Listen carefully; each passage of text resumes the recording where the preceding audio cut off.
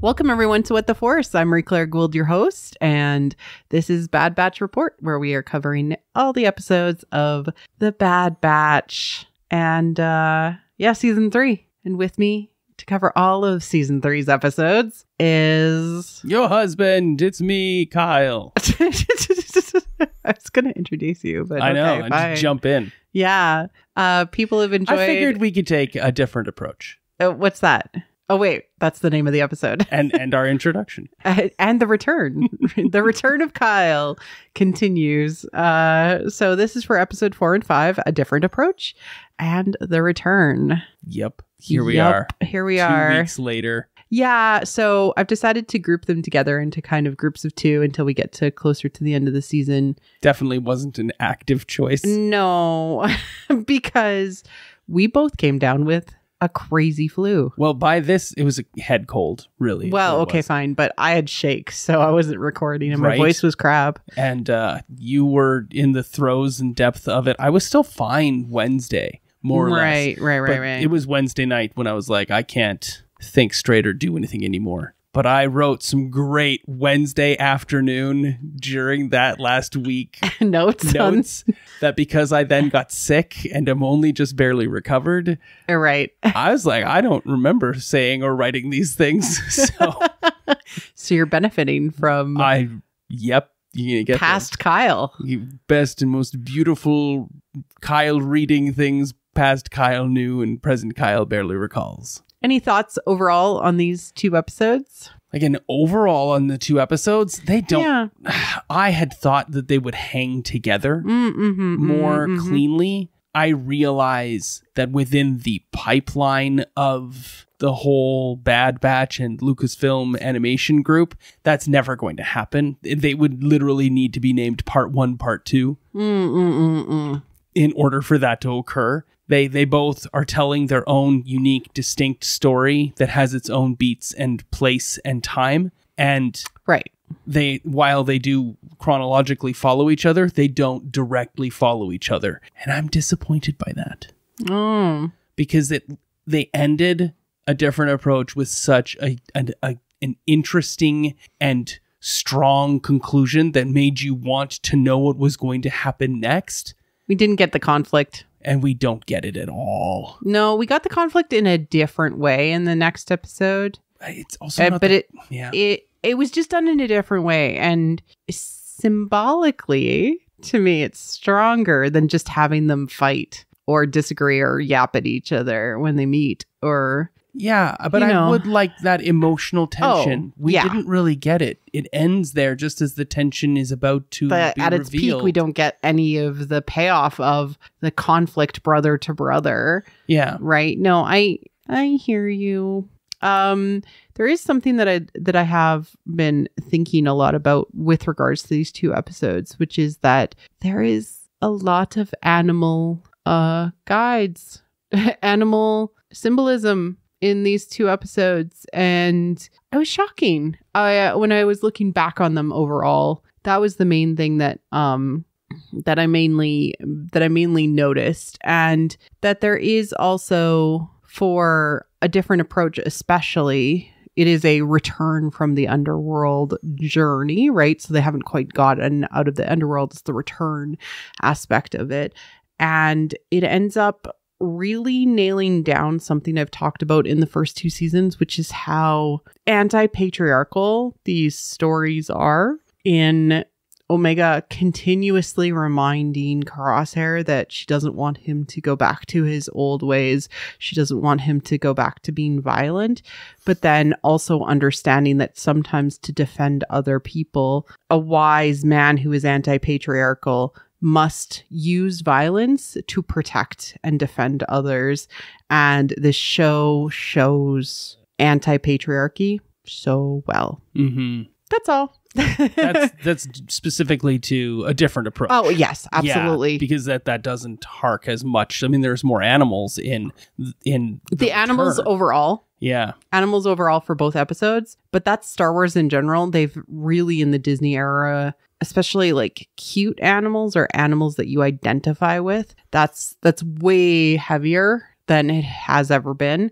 And they also like kind of like kaiju, large, crazy creatures. They always like those too.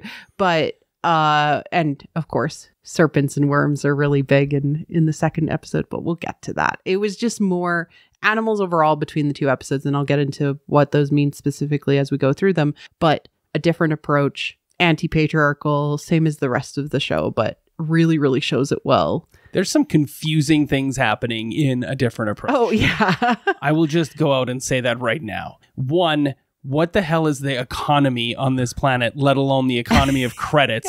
If you can walk away with 45,000 credits from just a few rounds of sabacc, starting with nothing. Remember, It was 10,000 credits. She lied. She thought... She starts with nothing. I know. 0 credits. I know. And ends up with 45,000. And isn't a speeder like... I don't know, but like I just from the sheer, I was just going to say the movies. Tatooine. The movies. Yeah, it was 10,000 credits to fly them from Tatooine to Alderaan. Yeah, half now, half when they get there. Yeah, and this princess better be worth it. That was 10,000 credits, and it seemed like a lot. She made that in a hand and a half an hour, and used him to bribe him off too. She paid that kid 5,000 credits. To tell them something they probably already knew. And like, that's the most of the price of a speeder. Because that's Luke's speeder. I don't know. I don't. The economy, but maybe things are shifting because of Trebuchet Rampart's new credit system that he brought in. I can only hope. I will say the street urchin is played by Meg Marchand. And Meg Marchand was a former production assistant in season 1. So this is her, like, one of her first voice acting gigs. Nice. I was really happy to see it. And then here's the interesting thing, because I watched it right in the early afternoon, late lunchtime, sitting there eating a bowl of soup, trying not to think about getting sick and watching this episode. And I at the end, when the credits roll, her name is right there.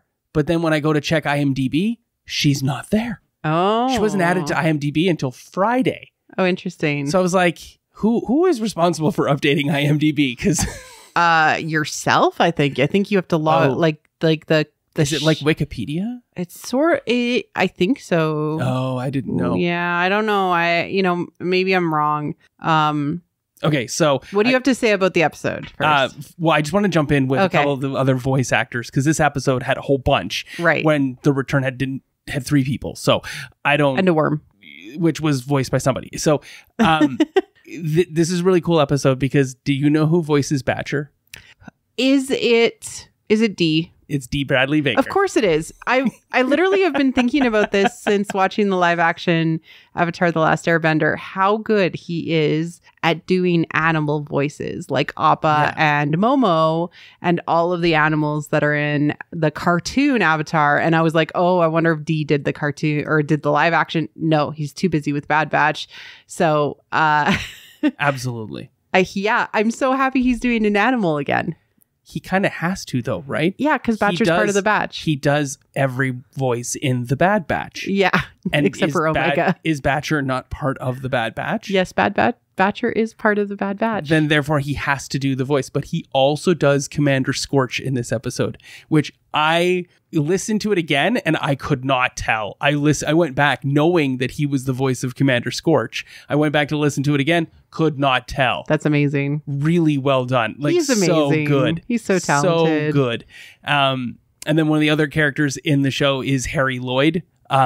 He does one of the other characters, and Harry Lloyd, as I whispered to you on the couch at one point here, he actually is the actor who did Viserys Targaryen in season 1 of Game of Thrones with the crown of gold. He's in this episode too, and he's exactly the guy you hate. Yeah, it's just so well done. There's so many things I liked about this episode, and we're absolutely confused by the economy of it. Yes, I literally wrote, puffs of cold air breath. Bartender droid was so cool in design. 3 Eastern stars? ? I have no idea how currency works anymore. I mean, that's fair. I think it just works at the speed of the plot, much like light speed. Right? It's like, what do you need? We need some light speed skipping with currency here so we can get around what we need. And then they just end up stealing the ship anyway. So yeah. They crash on this planet as they have escaped Tantus and the planet there. And this planet is actually called Lao, which I thought was kind of interesting. It's a good name. Omega really, really wants to retain the coordinates of Tantus so that they can make it back there, and then they can go and rescue all of the clone troopers, which, you know, is something that's heavily on her mind, to go back and rescue them. But Crosshair's like, nah, you know, we can't stay. They're going to be here any moment. You can't go back for that. Exactly. Information. He also, as they start to go into the town, he also like doesn't want Batcher there either. Right. Right. So it's like it's a continuous thing with him for this whole episode, and even like really his hesitancy to do more to rescue others, and that's kind of a major thing that he has to get over these 2 episodes. It's really interesting. I read a great article that really summarized some of the things as to why it's called a different approach, and that Crosshair's perspective in this episode is that he's willing to let Omega lead. Yeah. Omega got him here. Okay, let's see what Omega... She's advising a different course, a different approach to what he would choose. Mm-hmm. And he is more than willing to be second fiddle to that. And when it doesn't work out, where his approach is the one that's needed in the end, there isn't an "I told you so." It's just grim efficacy from him. Yeah, yeah. No, it's definitely really good. And even then, he leans into what Omega wants, which is also really good. We get a brief Hemlock scene with kind of like the Hemlock hand scene, you mean? Like, it just seems to be more of the focus is on his hand than anything else nowadays. Oh, my hand. Why are you in the Michael Jackson glove? Oh my God. I saw a crazy picture. Have you seen this picture that somebody did of Hemlock taking his glove off? And it's like Professor Quirrell from the first episode of Harry Potter. And he's got part of the Emperor in his hand with an eye looking around. Oh my God. That would be amazing. I would actually love that. I would love that. That would be amazing. It's so creepy. Like just fan art. That's amazing. It has to. I don't think it would be. But Naldase is still protecting Omega and claims it was the M count transition was just a false positive. Yep. We get false positives all the time. That's my best Naldase. I mean, your neck is not nearly long enough. Oh, you have a nice long neck. It's just we get false positives all the time. You're not sad and depressed enough. Sorry. So, fine. Maybe one day. Maybe stay married to you. No, just kidding. Wow. We've been married for a very long time. That was a joke. Back to your blood lab. Yeah, right. I need you to clone some more pickled Snokes.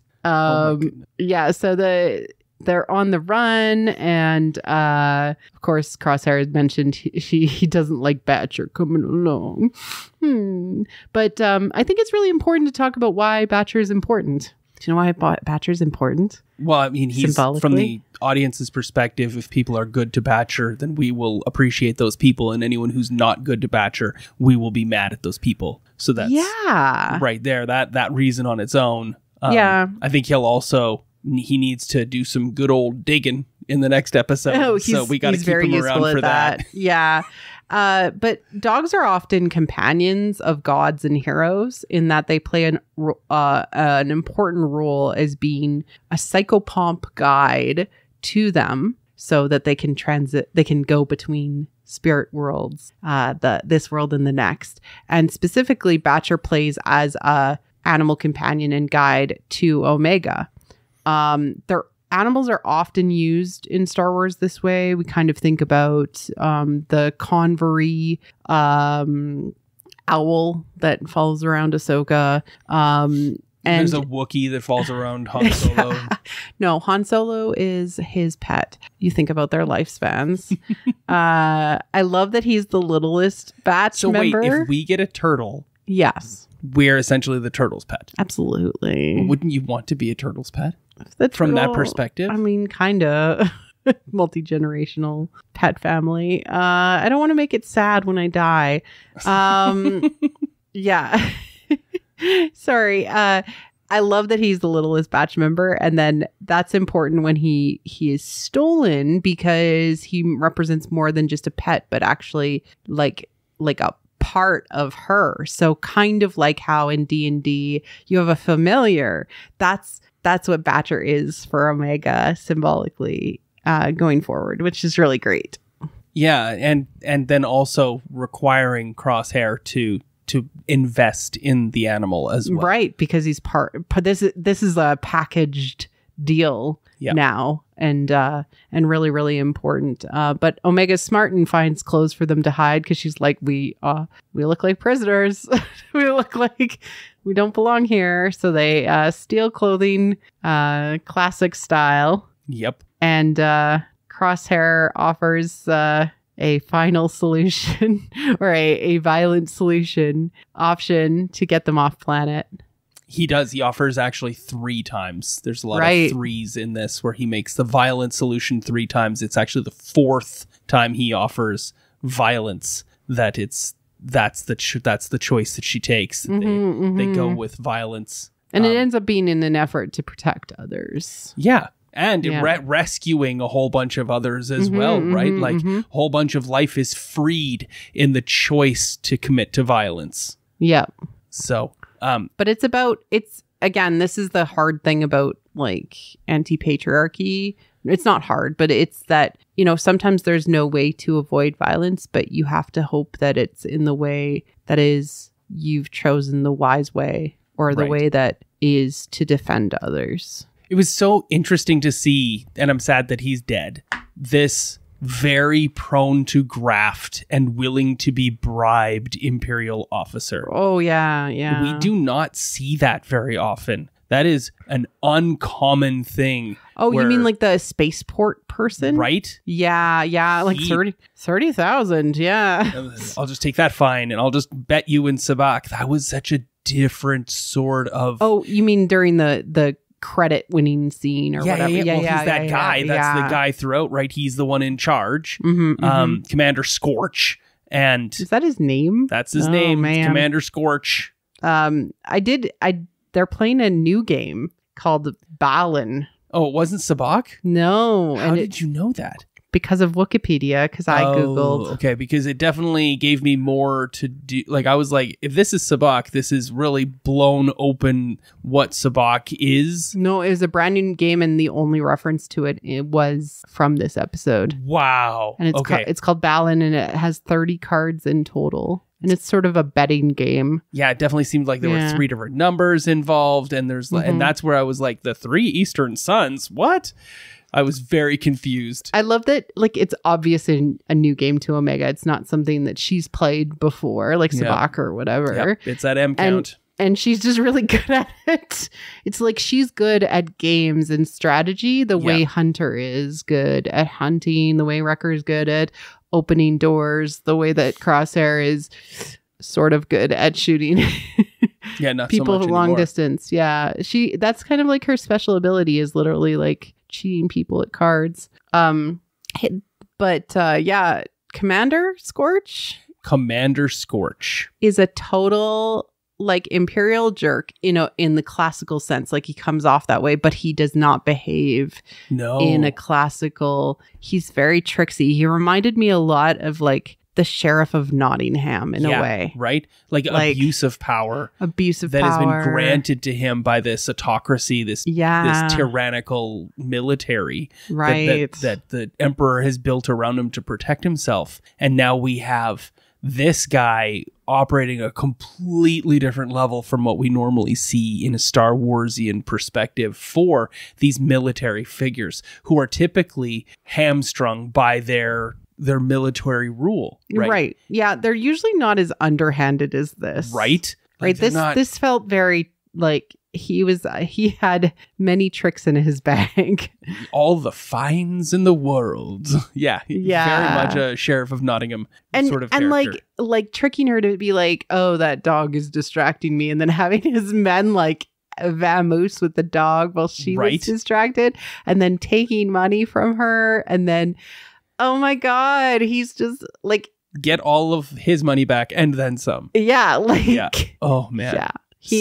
He was really interesting. So Batcher is stolen and Omega convinces Crosshair to go after him. And she agrees like, okay, we can't do things the way I was doing them.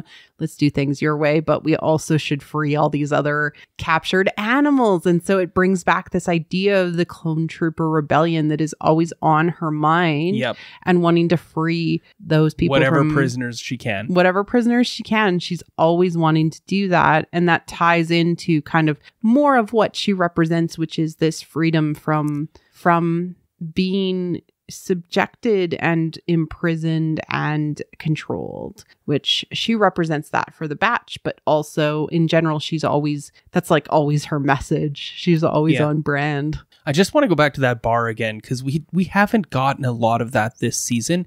It's been very stark and very few characters on the screen at any given time. And here we got this good old cantinas are like world, this whole environment and story that's being told all on its own with this droid bartender and all the other components of it. I really, really liked this bar. I felt like I wanted to go there and play this new not Sabacc game that I thought was a new version of Sabacc.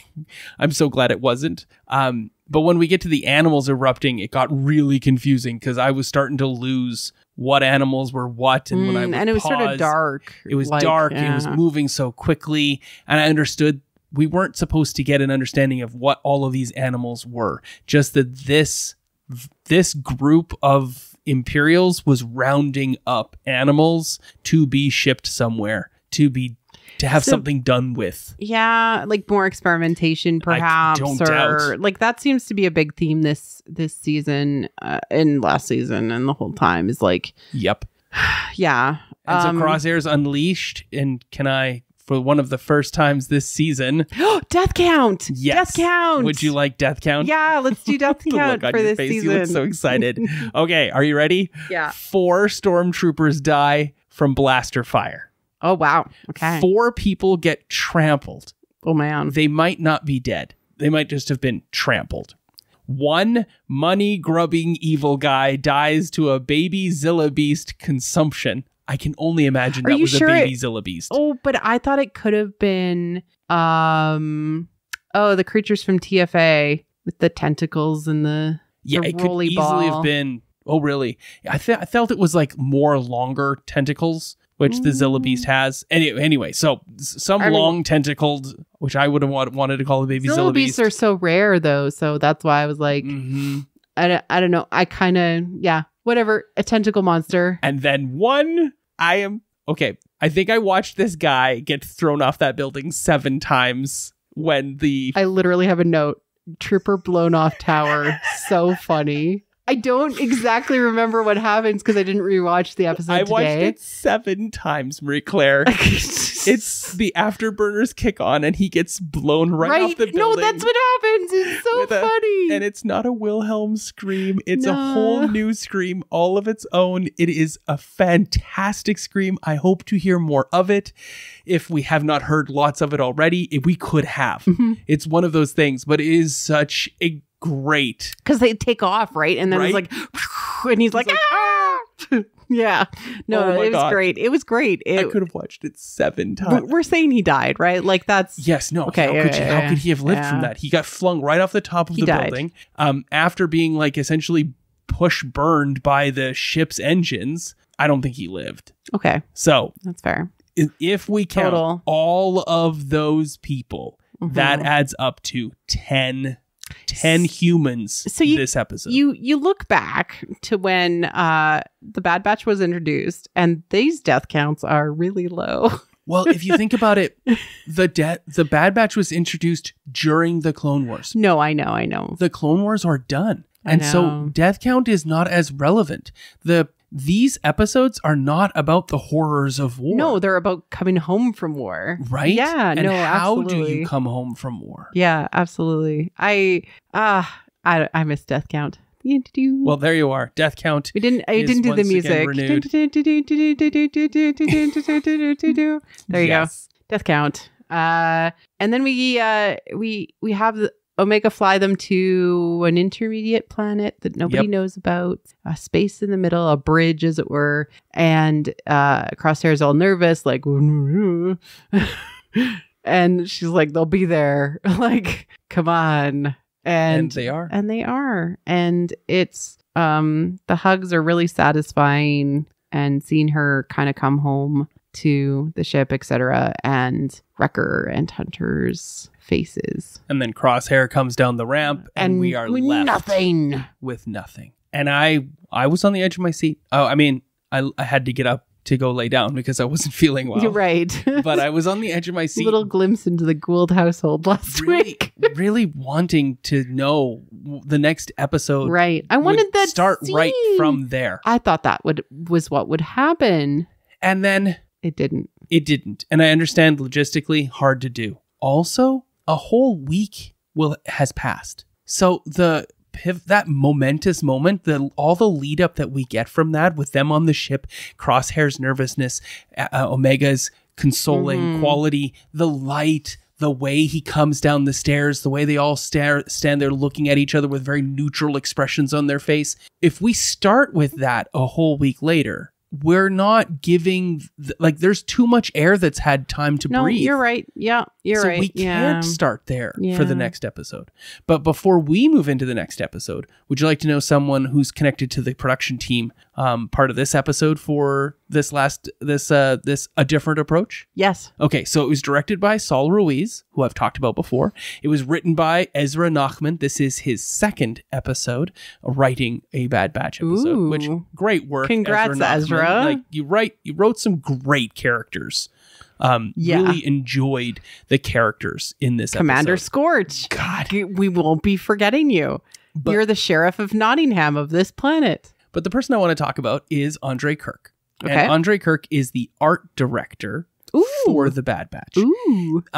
Previously, a design and concept artist on the Clone Wars, moved to concept designer in Rebels, and then senior concept designer in Resistance. Now the art director for Bad Batch and Tales of the Jedi. There is an amazing, great article about Andre Kirk on StarWars.com. And Andre Kirk, as the art director for the Bad Batch, this all leads right into the next episode, is definitely some of the inspiration behind Pabu, the planet that has this single island with a lighthouse on top. There's a great interview, in the great interview that I read on the StarWars.com about season 2 and the pandemic. He talks about, and he says about Pabu, it was this Santorini-inspired island location. We wanted to evoke a feeling of family, of community, of togetherness, and an idyllic vacation location that you can't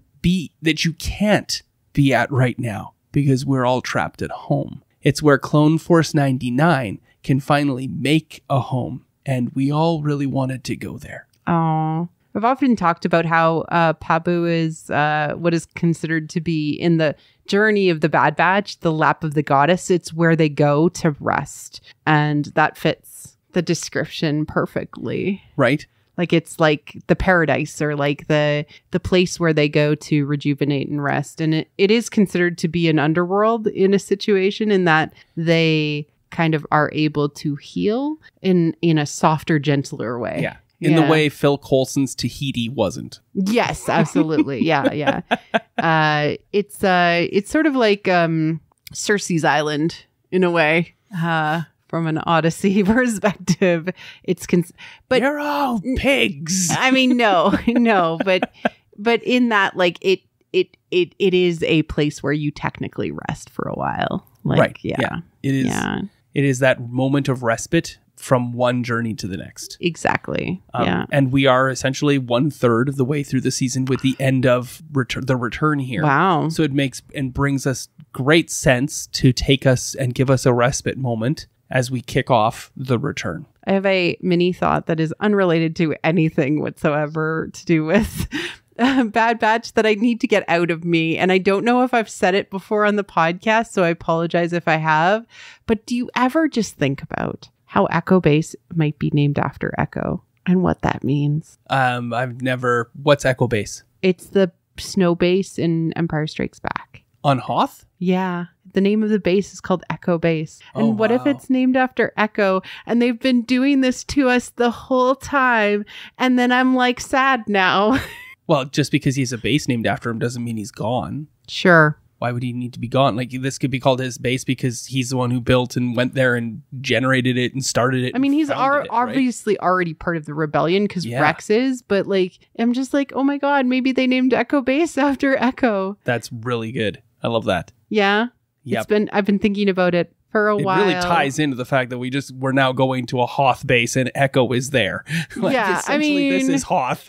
This is a tiny little base. I thought it was Hoth for like 2 seconds, but then I remembered what this planet was. And I will also tell you, I thought it was Hoth, and I thought that was an Imperial probe droid. Oh, that was like buried? I thought those were buried Imperial probe droids. So I was exceptionally confused today. It was just for 2 seconds because I remember the planet that Crosshair goes through his big like emotional symbolic transformation with Mayday. Yeah. And so with a week off, I was really happy with how this episode began. Like, I got the warm fuzzies seeing Omega in her new outfit, curled up with her stuffy. That meant a lot to me, that she was safe and protected. Yeah. And home, quote unquote. Absolutely. Yeah. I really thought, like, especially since they decided to do the continuous conflict with an uneasy acceptance of Crosshair being there, I thought that was really good. I just love how, Crosshair is shaky, like his hand is shaky, just like the relationship between the brothers. Mm-hmm. And Omega easily bridges between them and reminds all of them, and Crosshair especially, she's older than him. Yes, that's important that we need to remember that this season, because she's going to take a firmer stand as the leader, as the strategist, as the tactician. I really tried to say strategist and tactician at the same time. That was a hard word to try to formulate. Stractician. So, nonetheless, even though we get the sense of the warm fuzzies with her and her stuffy and being home, and as soon as Wrecker and Hunter are there, oh, you're awake, it's so nice to see you. She's like, I don't care about you. Where's Crosshair? Right. Because I know the two of you are fine. He needs tending to. Yeah, and they almost seem to think like she needs support, but she's like, nah, exactly. I'm the big sister, remember? Yeah, because she was taken from them. Right. Crosshair left by choice. Right. So they don't see the difficulty that he's in. He is in. They see that she needs consoling and comforting because she's finally back to them. It comes around really, really well in this episode when the fight then happens between Hunter and Crosshair that's been basically brewing for 3 seasons. But we're not there yet, because the first thing we get is no one talking about tech. Yeah. How does Crosshair even know tech is gone and dead, a quote unquote? I think they probably told him. When? Why didn't we get to see that? I'm sure. Did Omega know? I'm trying to remember. Yeah. Right? Omega was there. So why doesn't Tech know? Or sorry, why doesn't Crosshair know? I mean, he knows. If he does know, why doesn't it get brought up at all? Why is it immediately dismissed? It's only Echo that brings him up this episode, which this would be so much easier if we had Tech. And then 1 second of silence before we move on. Mm-hmm. Mm-hmm. How dare you? We haven't had enough catharsis, I feel like. So that means to me he's not dead. Right? If we're not allowed to grieve for Tech, because we are not allowed to watch the characters grieve for Tech, no, then there must be a reason for that. And it can't be because we have to get back to the plot, because there's yet another giant monster they have to fight. So many giant monsters. Like, Wrecker even comments on it. I know, it's great. Anyways, so they need to get the data off the data pad. Yes. And so they call in their good buddy Echo. He shows up. Although when they find out that they need to get the data off this data pad, they can hack it into something. I just want to say, I too would like to sit in wicker chairs at a beautiful wooden table while the Mexican sun sets behind me and talk about an iPad that's not working very well. Because that feels very real for a vacation moment. Yes. And I just would like to be there with them. It just felt so real. Like it was just... And it's like, it's Echo and Omega that are like, yes, but all of our family is in prisons. Yes. I know. It's always them. It's always them. It's always them. And they're like, we could just stay here and just relax and like not think about the world. And Omega and Echo are like, yes, but don't you understand all of the others? They're like very, bodhisattvas who cannot leave the world because everyone is still suffering. And so they have to be the last to leave. Yes. Like they're very like, they need to save everybody. They're also the ones that were experiments. Yes, right? Exactly. These two in a special, Echo and Omega, have a closer connection to the inner workings and the diabolical machinations of the Empire in a way that the others don't, because they were created with a purpose and sent out to partake and make use of it. The other two were not given that freedom. Right, exactly. of Freedom Force 99. Yeah. It was interesting. The musical stinger of Echo's arrival was really big, brassy, major chords, like the arrival of a general, someone important is coming, but Rex isn't there. Literally the only person who steps off the ship is Echo. We don't see Rex. Echo base, I'm telling you. So we were wondering, did Rex even come? Was Echo on his own the entire time? I think he was. Yeah, I think so too.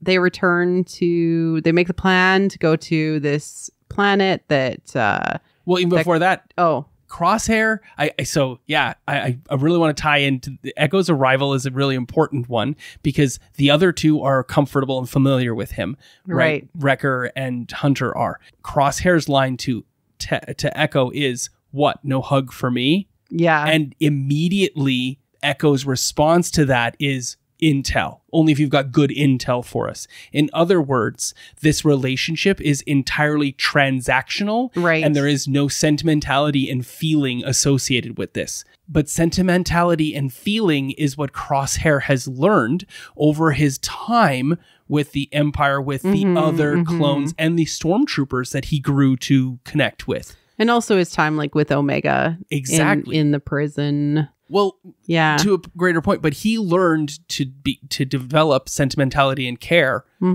because he was with people. And now he's back with the people who called him brother. And he's told, no, your relationship is entirely and only transactional. Yeah. Exactly as it was before. Yeah. And I talked about this in the first season with Crosshair, that his relationship was always away from the other three. He was always on a grassy knoll by himself, looking down a scope, waiting to pull the trigger. And that darkness that was constantly looming around him with the silence and emptiness that was with him, that pushed him right back into the Empire's bosom.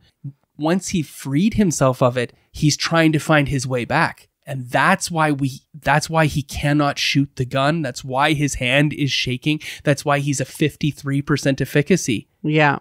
It's not because he cannot kill or he's lost the ability to do that. It's because he's grown to connect with people. Right. He can't shoot people willy-nilly and just end lives like they don't matter anymore. Right. Lives matter to Crosshair.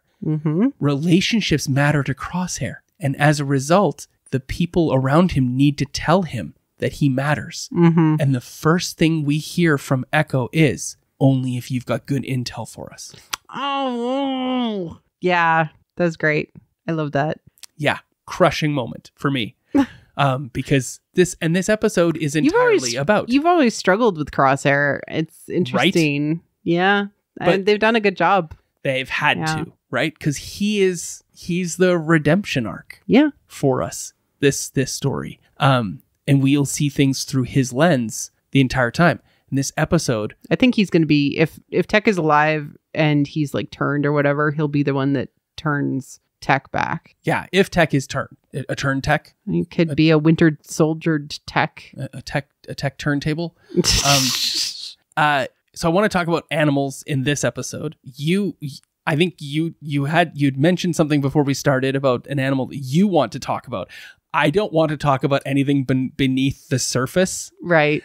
I want to talk about the bird. The sort of albatross. This was brought up, I mean, in that episode with that Crosshair kind of had his big moment of transformation. So they land on the new planet where they go, right? They're there this is to Barton 4, which they've been before. Yes, New Hoth. They come to New Old Hoth. New Old Hoth, yeah. And the first thing Crosshair hears is a wheeling bird crying out above the ship, and he looks up, and he's the only one who hears the bird, and he looks at it, and the bird looks at him and winks knowingly, and then we move on, right? Like the bird symbolically like covers him in a shadow in that episode in second season and stuff, like and follows him. Like definitely this is his animal companion. Well, it's in a the way. Albatross around his neck. Yeah. He is the lonely mariner, right? Oh, he is, yeah. Like, there is so much, and I'm like, is this the albatross that Crosshair wears around his neck? Is this his curse? Like, is that what we're getting to? Because they tell us very clearly. It is. Well, the bird cries out 3 times. Yeah. The first time upon the arrival of New Hoth. In this, right before the fight with Hunter. Yeah. The bird cries out and is literally landed on the sensors so that we get to see that everything's coming to a head. It's all landed. It's on the surface. And then at the very end of the episode, as they're about to get on the ship, the bird cries out as it flies away. Mm-hmm. And Crosshair's about to get back on the ship as though he's finally let the albatross go and freed himself from the curse of uncaring. Yeah. So I wrote it down that the albatross is the key to understanding the symbolic transformation that Crosshair went through. Yeah. And that like, he's no longer alone, which is so good. We see more of kind of the symbolism as they enter the base. Batcher does his digging thing, which is there's so much digging that so has to great. Happen in this episode. We have to unearth our feelings. Unearth it. You have to pick at the scabs so that you can finally heal and stuff. Although like really, that. Don't pick at your scab. Don't pick up the scabs. But in the base, like Hunter's kind of like watching him, looking at him like suspiciously, and he literally goes in and arranges Mayday's helmet, the bandaged one, and all of these other like clone trooper helmets so that they're like respectful, because it's a form of arranging the bones or like respectfully treating the fallen comrades. But this is symbolically arranging your own like broken self, your own skeleton, so that you can heal and get yourself in order for rebirth. And this is what's happening. Yeah. He's trying to come back to the land of the living. He's trying to come back to the batch. Yeah. So Hunter and Wrecker head off. Sorry. So then Crosshair and Hunter argue and head off to go do a scout of the perimeter or whatnot, right? That's when this starts to think. And all the other stuff between Omega and Echo and Wrecker is all interesting. Mm-hmm. But not nearly as important as the conflict. But all it does is serve as ways to bounce off the tension and come back to the tension that's going on. Right. Hence why Wrecker has to play with the breaker. Right. Which is just the funniest thing ever. He has to offset the breaker. Yeah. So he basically doesn't break anything. He puts the breaker back into the on position and then goes back to doing everything else. Yeah. Wrecker doesn't actually break anything in this entire episode. It's weird. It's weird. He just fixes something. Okay, let's talk about the worm attack. Sure. Before the worm attack, Crosshair and Hunter have finally started to get things off their chest. Right. They're arguing to the greatest of their intent, but obviously even bigger emotion is lurking beneath the surface. Exactly. Neither of them are saying how they really feel. Absolutely. And because neither character is capable or strong enough or in touch with themselves enough, Hunter included in this, the plot, the world, the story says, hey, you have something that you need to pay attention to, and it's a giant worm. Right. I love that they actually call it a literal worm. Because why? Because, okay, so I've often, while watching these episodes and the Bad Batch in general, I'm like, somebody writing this show has read the same books as me.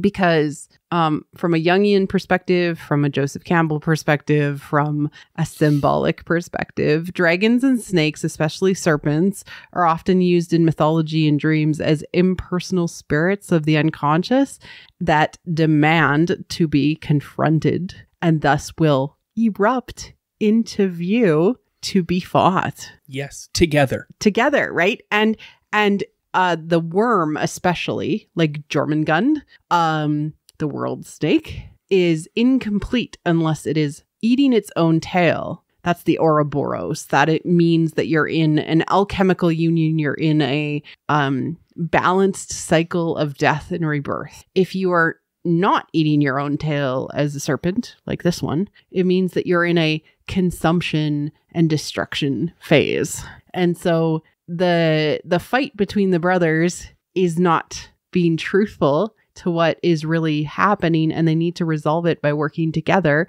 which is a form of alchemical union, also the symbol of the snake eating its own tail, and thus they are able to create a ring around the fortress and reject the serpent to go off and be away. Yes. It's sort of wild that this symbolism is so apparent, and they bring up giant monsters, like you said, Wrecker points out, as a symbol, as a big symbol within the story to represent the conflict between the emotional conflict. And but I find it very funny that like a worm specifically is one of the most common symbols in mythology and in like dream interpretation of something left unsaid that you need to fight and resolve. And in doing that, they can finally recognize how important they are to each other. Yeah. And come back together and both be hugged by Wrecker. Yes, I love that. They cannot hug each other. They have to be hugged by Wrecker. They have to be hugged by Wrecker. They have to have a buffer. A Wrecker buffer. Therefore, they have hugged each other in canon because that's the only way it can occur.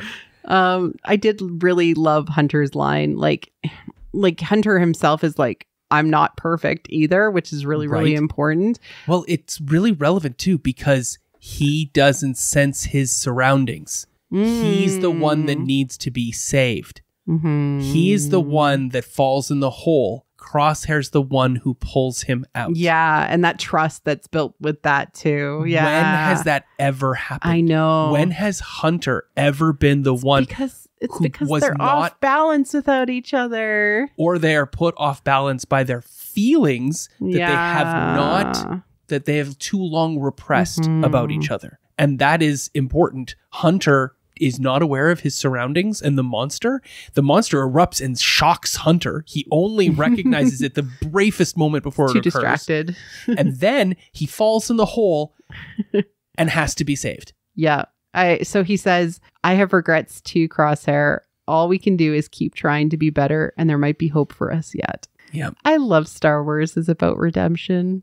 Yeah. And it's the thing I always say. And I've been thinking about this all day. Bad Batch shows what I talk about on What the Force so well. It's really easy to point out, look, here's this anti-patriarchal redemption story about giving up violence. And yet look at all of these cool mythological symbols that are also integrated into the story. And it makes me really happy to cover this show with you and to talk about it and let everybody who's listening join in on the conversation, because I think it's just a brilliant show.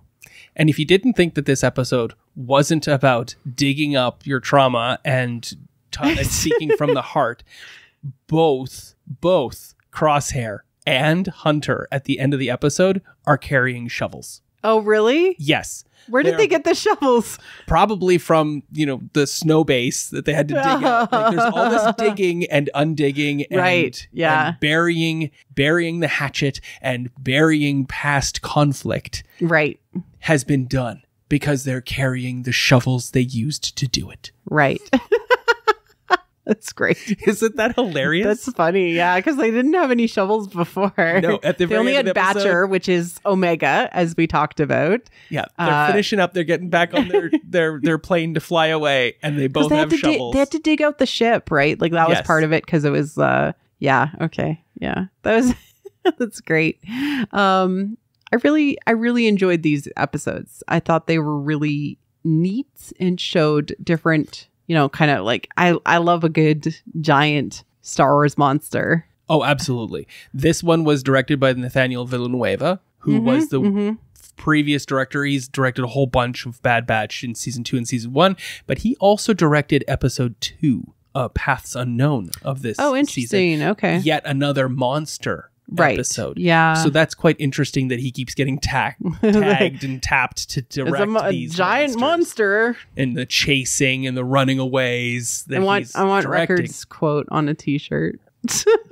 But I want to point out that this episode was written by Amanda Rose Munoz, and this is her 5th episode for the Bad Batch. And I would say this is one of my favorites because while it does seem like an innocuous episode and like, they went there to figure out what was going on with this data pad, that data pad was completely irrelevant. Nothing about that data pad was important. I have thoughts on that, though. But because the heart of this episode was the rapprochement between Hunter and Crosshair and returning Crosshair to the group, right? Yeah. That's what this episode is about. The meat of this episode is about that relationship being repaired. And while, yes, there's a data pad and and echo and meta plot. But I got to talk to you about what it represents because it is an underworld motif that they dig in and they have to go in to try and find this sort of thing that can rescue the community, right? But in the end, the thing that's going to rescue the community is the bond between the brothers. That's the elixir that they find on this base is the healing and the redemption and the hope in each other. Exactly. And yeah, that's the thing. That's the like supposed like treasure that they're supposed to be going after, but the treasure is within us the whole time. And that's so Joseph Campbell. It like the snake, like Siegfried fights the dragon in the cave and drinks of the blood because he now has understood his own darkness and is better because of it. And we often think we're going to go and find a treasure and end up finding a different treasure within ourselves. It is amazing how little of an adventure Wrecker and Hunter have truly been on. Yeah. And just the general lack of growth for both of those unfortunate characters. Like, neither of them have had much opportunity to truly grow beyond the scope of what they were made for. Right. I mean, Hunter basically just accepted, like, I'm going to be Omega's primary protector. Yep. And Wrecker's like, and I'm going to be Omega's best friend. Yeah. Big brother. I break stuff and I hug. Yeah. So, but we've watched as Wrecker's minor development is that he hugs the people and maintains the bond of friendship and brotherhood. But nonetheless, the bird has cried and flown off for the 3rd time. And thus they are healed. Yeah. And I'm looking forward. We have names for all of the other episodes now on IMDb. Yeah. That's interesting. No details, but all of the episodes have been named. This is very different from the first season of The Bad Batch, where all we got was numbers. Right. Yeah. Yeah. And I was like, can we name an episode, please, people? But to that end, there's always somebody I like to talk about. And so for this episode, would you like to know who Danica Gernhardt is? Sure. Okay, so Danica Gernhardt is the finance manager. Okay, we're dealing with the accountants, the bean counters. She is a professional accountant. Correct. Yes. That's funny that because she's titled that in the credits for the episode, but her actual role with Lucasfilm according to LinkedIn, is Animation Finance Manager. So she's responsible for the management of the finances for all of Lucasfilm She Animation gets the change Group. requests. Yes. She got her start, it looks like, with, get this, Lego Star Wars. Nice. She had been doing accountant-related components for other productions and movies and whatnot, like Kubo and the Two Strings sort of thing. I believe. I'm just quoting that off the top of my head. But she has been the finance manager for The Bad Batch for 37 episodes. So all of the episodes to date. And she's in charge of the day-to-day management of the production finance and has overall accountability for reporting, including the revenue recognition, the accruals, production accounting, and analysis. She reports directly to the director of TV content finance at Lucasfilm. And her role is essentially payroll and approvals and budget related concerns. And so she's probably talking to a lot of line producers and pipeline individuals, principally, but then she also has oversight and probably has to sit in on a lot of meetings between creative heads as they lay out what they're going to expenditure their budget for each particular episode. So she's a very interesting person who has a great, huge background in accounting and yet has this wonderful connection to this creative world of TV development. And so I just like to... What's your accounting software, Lucasfilm? Right? I don't know what they use. I don't know what they use for these sorts of budgetary controls and whatnot to put these things through and whatnot. Are they an SAP house? But again, right? It's interesting to see how you don't have to be a writer or an actor or an animator to be involved in the creative impetus of art. You can still be connected to art in general through accounting, through budget control, through pipeline management, and through like the legal side, which I talked about the last time I was on. There's lots of different ways to get involved with the creative component that is a animated cartoon show on TV. There's lots of big adult roles that are needed that people can find a home in and make good money doing to help make this art occur. And that's kind of cool too, because she seems like such a really neat and interesting human being who's found a way to use a skill set and an aptitude that she has in a way that creates beautiful art that has awesome repercussions and memories and teaches you something. And make sure that they're on budget. Exactly. Awesome. Thank you so much, Kyle. I feel like I learn something every time we record. Really? Oh, well, it's so much fun to sit down and chat with you about this. I am so looking forward to the next series of episodes to come from this season because it is the final season. It also feels like they want to very clearly tell us something, and we're starting to see that percolate to the surface from all this snow. Yes.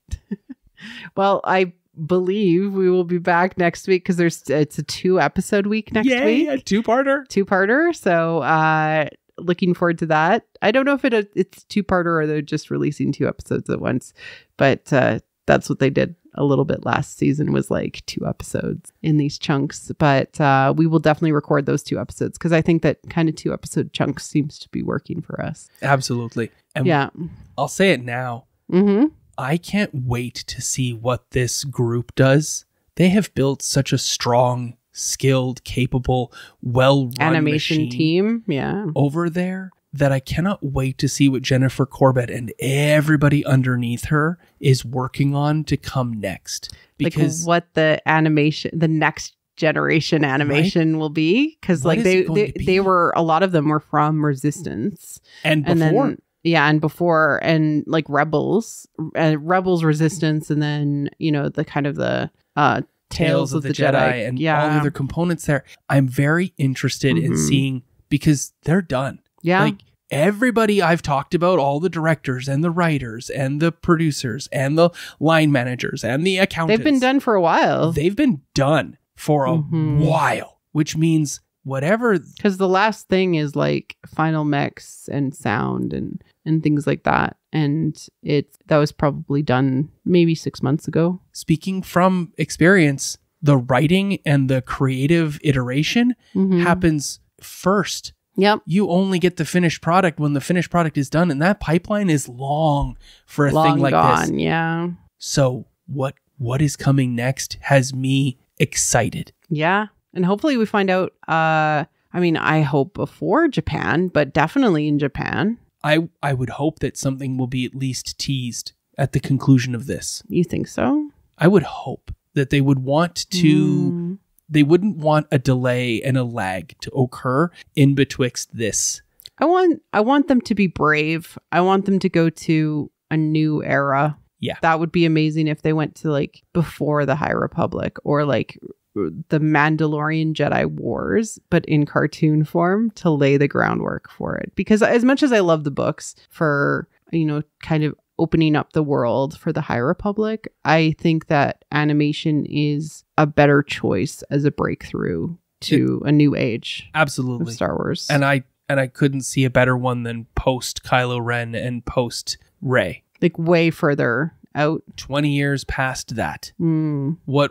That's untested ground. That's the new frontier. But they could go way back in the past too, and that would be cool. Like, you still can't blow up the universe in the same way that you could with a new... You can't blow up the universe anytime. It would be cool. It would be cool to go forward because then, like, things survive. Or even further, I think that even going way further in the future is also an option. Yeah. Because then, like, you could build a whole new world kind of thing. And everything that they deal with now is legends. Who knows? Maybe Daisy Ridley is coming back because she's going to be the principal lead in the animated Adventures of Rey, starting her own school. And that's what we're getting next. Who knows? It could be anything. But this has been Idle Conjecture with Kyle and Marie Claire. I don't know. But I hope that they're all working on something cool from an animation perspective. Well, we are blessed to have 10 more episodes of this show left. Yes. And I can't wait to share my thoughts with you and with everyone listening. And we'll enjoy them. Cheers.